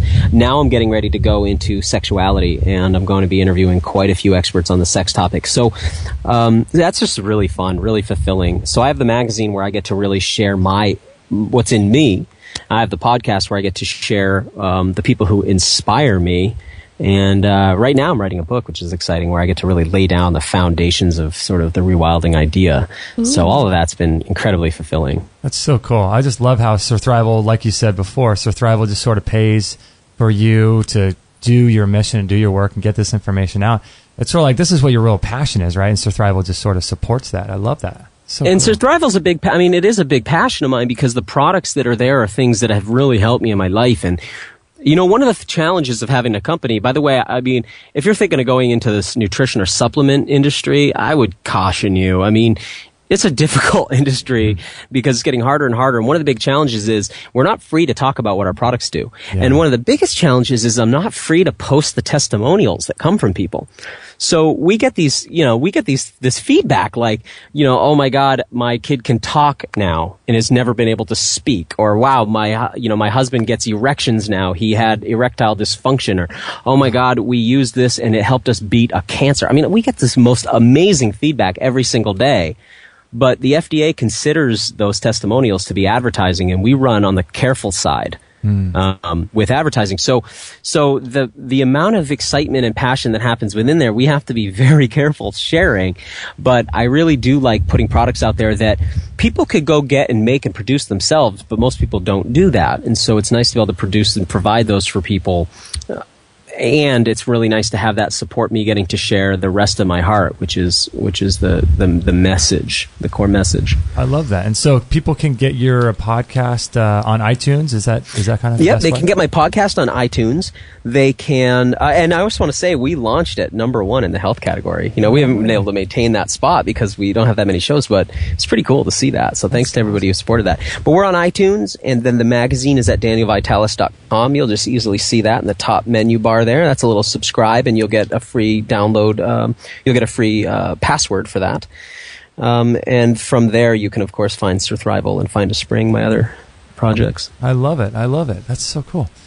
Well, thank you, Daniel, for your time and energy, Good man. This stuff. is so much fun. I appreciate this so much. Yeah, thank you guys so much for giving me a space to share with a community and a tribe that you guys have gathered together with the work you've done. So I appreciate you giving me space and trusting me to talk to those people. Oh, I love it. And good luck with your talk out in, I think it's Pasadena, wherever it is. Yeah. And could I plug one more thing, actually, which is that I do have upcoming an event in upstate New York, which is at Alex Gray's Cosm, and a lot of people are familiar with Alex Gray's visionary art. Well, I'll be speaking at his place the 12th through the 14th of September, and that's, again, an event people can find on my website. But that's going to be 3 days of focused time with me. So day 1 will really be laying the foundations. Day 2, we're going to be developing a health strategy as individuals. So everybody who's with me is going to develop their own personalized health strategy. And day 3 is a day of primal movement, where I'm going to teach people movements that can keep their bodies limber and healthy for a lifetime, but also help to injury-proof them and make them more durable and survivable. So that's going to be a really fun weekend. It's the only thing like that I'm doing this year. So if you're interested in working with me personally, come out to New York the 12th through the 14th of September. That. Yeah, you've been... Okay. Caleb in the chat room wants to know if you have any plans of going to Michigan anytime soon. Oh, okay. Not in real... Yeah, no, not a lot of requests from Michigan, Caleb. But, Not yet? But Well, you have fly one out now. to see me.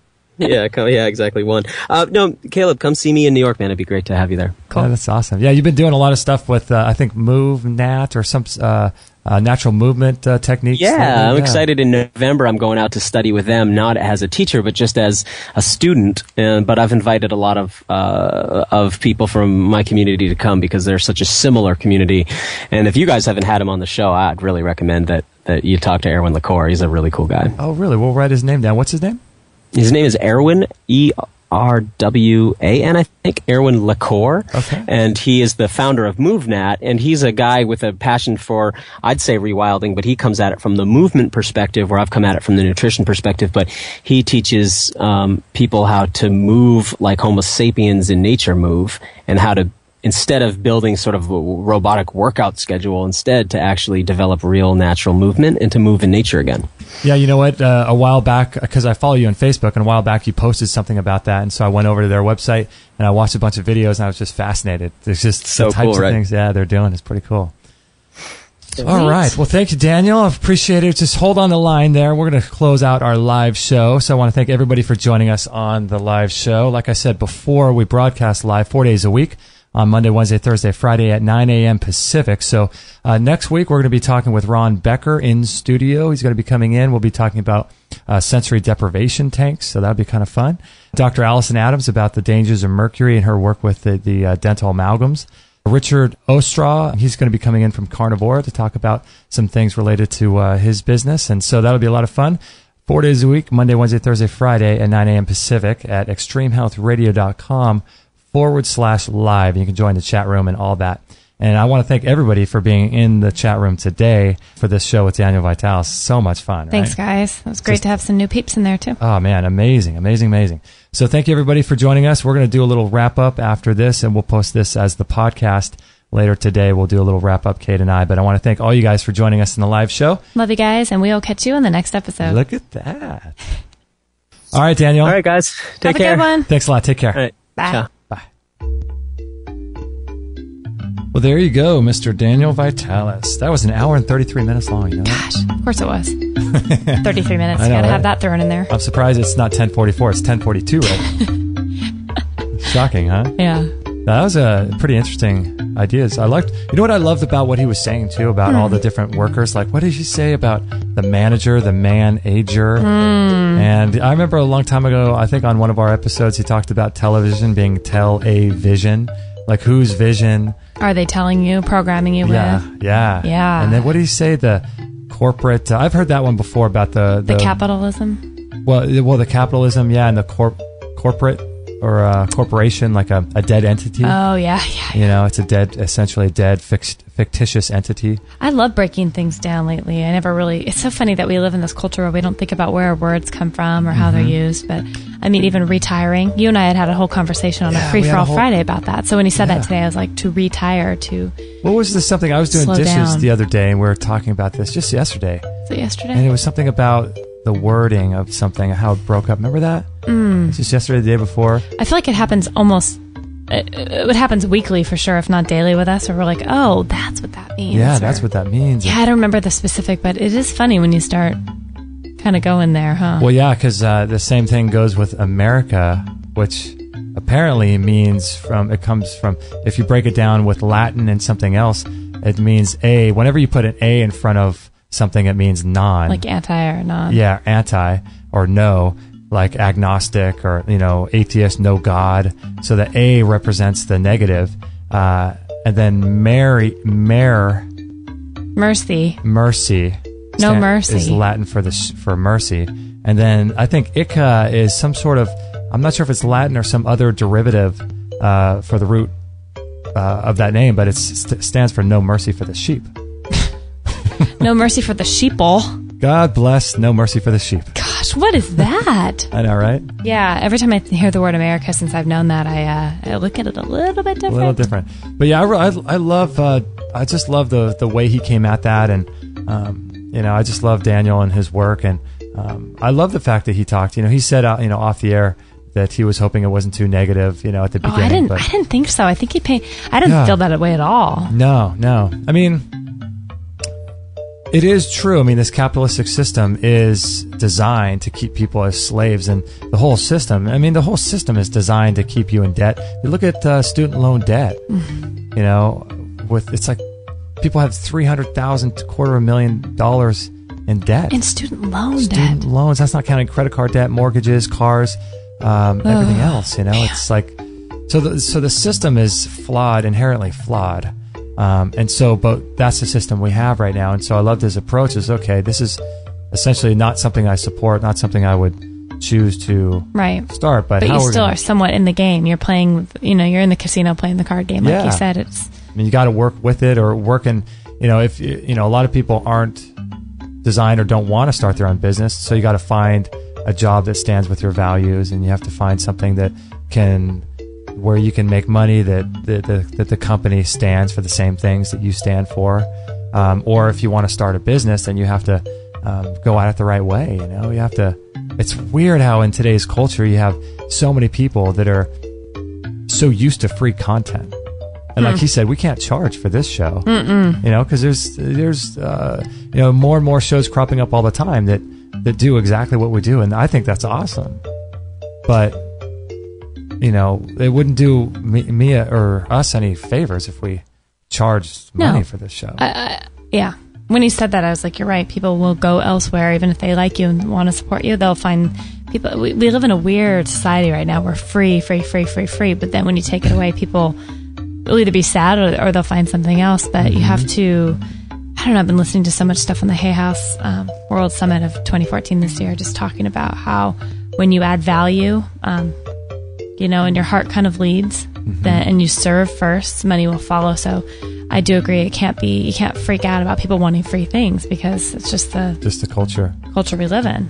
Yeah. And trust that, through that, the right people will be reached and be able to support you in your efforts. And it is a trip though, isn't it? It's so funny, different than any other. I mean, who was it yesterday? It was Mike Adams on our last show a couple days ago, talking about how just, we're still in or maybe it's Daniel Vitalis today too, saying we're in like the gold rush era, or the Western. Oh yeah. What do you call it? The Wild West of the internet. I mean, we've only been around. Mike Adams was saying, it hasn't even been around before 1995 that people really, on a massive scale, have used it. Right. So I mean, we are in the beginning stages, and in this short amount of time, look at what people grow to expect, or what happened on the internet to make this all now, where you have to have digital products and things are just changing so fast and getting thrown at you. And it's incredible how that works. And it's funny too, because when you talk with people who are in generations beyond you, and they ask you how your stuff is going, how your radio show is going, or how your business is going, if you have an online business that sells digital products or something like that. It's funny because a lot of those people will be, they kind of say like, "Oh wow, I thought you would be much further along now." But really, it's like a long-term approach. Well, sometimes we even think that, even though we know that it's a long-term approach, but still, it's like you feel like you should be much further along in terms of the revenue that it brings in. You feel like, okay, I should be much further along, but in today's world, it's like you have to build a body of work. You have to build and develop a community that trusts you. You have to put information out there freely for people. So when we ask people to be on our show, they can look back and say, oh, wow, they've put out 300 shows. They've been around for 2 years. They've got 300 interviews on their website. Okay, I'll be on their show. Yeah. Because it lends itself to giving you more credibility with people that trust your opinion about products, or people that want to pass your show off to their friends. People can know that they trust you if you've freely given out this much free content, Well, I think that's where Daniel was talking about. When you're led with your heart, people see it and they start to hopefully, trust that you are what you're putting forth. And it's becoming transparent. I laughed inside when he said that nowadays people are just looking in your underwear or whatever he said. Like when you're on social media, or when you're putting yourself out in this field of just being basically seen through. It's pretty funny. But if you're truly being who you're meant to be, and if you're really practicing what you're preaching, and your goal is to serve and help people, and people will see that, I hope. I mean, most people do. So most people do. Good show. Yeah. I liked the different take on it today. It was pretty. Yeah, it was good, huh? Pretty cool. It kind of was similar to Mike Adams' show yesterday, because we talked about his, how he started Natural News and things like that, and I just think I think that if you're inclined entrepreneurially to start something, I think there's, this is one of the best times in human history to be able to do that, be able to lay your foundation. I would say that starting to develop yourself, learn, develop a spiritual practice, read a lot of books, listen to a lot of shows like this or other shows, immerse yourself in content, whatever it is you want to do. Start working on yourself and developing a personality around your passion. Start developing unique thoughts about whatever subject matter you're interested in, and start infusing that into your personality and into your life, and then start working and start putting into practice some of the principles you're learning. And then once you do that for me, it wasn't like I started doing this with the intention of starting a radio show. I just started doing it because I loved the information. Isn't that funny? I just loved it. And like Daniel was saying, I'd go to the library and get like Jim Rohn and Tony Robbins, David Wolf, all these people. And so I didn't do it because, I'm going to start a thing one day, but I did it because I loved it and I made it a part of my life. And then once you have that, then maybe in the meantime, you can start developing a community around it. And just do that for a year or two. Yeah. And start really honing in on developing a community, and then start developing your own practice in your life. And then by the time you want to actually launch something and start a website and a business, you'll have this. You're in the flow already. Yeah. I think. You have got something to offer, and you've got a community of people that already trust you, And so I just thought it was brilliant how Daniel started Surthrival, 2 years of teaching before he even started the company. Yeah, and teaching because he's a good speaker and he knows his strengths. Like he was talking about, I thought it was really great how he's talking about that strength. What's it called? Strengths Finder. Strength Finder. Yeah. I'm going to look that one up. I never heard of that. I would love to know myself. There's some, if you're interested in other books too, I've never read any. Actually, I've read one by Gary Vaynerchuk. I forget what it's called. Is that The Thank You Economy? I think I read The Thank You Economy. Okay. I found that to be pretty interesting too. So any books by Gary Vaynerchuk you might want to check out. But yeah. Good stuff. Good stuff. Tasty snacks. My heart's leading me to go eat now. Is it? Yeah. What are you going to have? I don't know. But I'm hungry. All right, everybody. Thank you so much for joining us. That was fun, guys. Thanks. I'm going to go join Kate in the kitchen and make because you can't be eating at 2:00. I know, anymore. Right? Like right now, today, it's 11 o'clock almost in the morning, and all I've had is water. So we need to take Daniel's advice and make sure that we're taking care of ourselves. Got to have some balance. Okay, so this is episode 299. We'll put the links to everything that we talked about in this show page, extremehealthradio.com/299. And if you guys can, check out our sponsors, BioAge Carnivora. If you resonate with their products and what they're up to, you can check them out. We would highly appreciate that. That does help keep the show free for everybody else.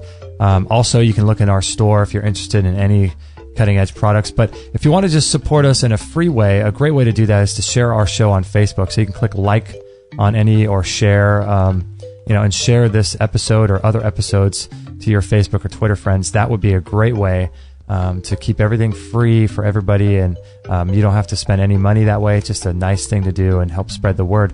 Another great thing to do for free if you want, we would be so appreciative. Please, if you can, remember to do this. Go to iTunes, sign into your account, and do a search for Extreme Health Radio under podcast. Write us a review and give us a rating, and encourage your friends to do the same thing, because that would really help us. Apparently, I don't know much about iTunes, but people tell me that the more ratings and reviews you have, the better your show shows up when people search for health shows on iTunes. I don't know how it works, but if you could do that, we would be so appreciative. We'd be so grateful for that. So that's about it, right? We're so thankful. Everybody who shares, and we would just so value it. Yeah, I don't know. Without you guys, it wouldn't be happening. Yeah, it wouldn't be happening. All right, everybody, thank you so much for spending some time with us, and we will catch you on the next episode. Nice. Hey, everybody, this is Josie, Justin's mum. Don't tell him, but I know he would absolutely be really happy if you would sign up to his free weekly newsletter. And don't forget to share this with all your friends. This is the buzzing bumblebee signing off. We call her the bee. We call her the bee. The queen bee.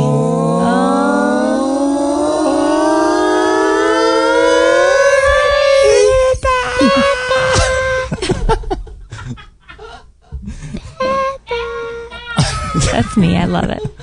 It's so silly. Oh my gosh. Thank you for listening to this episode. It's time to go for now, but our mission does not end with this show.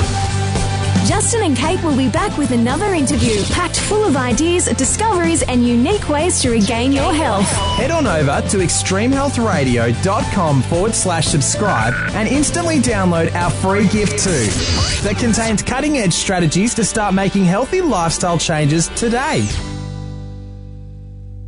No material on this blog is intended to suggest that you should not seek professional medical care. Always work with qualified medical professionals, even if you educate yourself in the field of live food, nutrition, and alternative medicine. I'm not a doctor, nor am I offering readers medical advice of any kind. None of the information offered here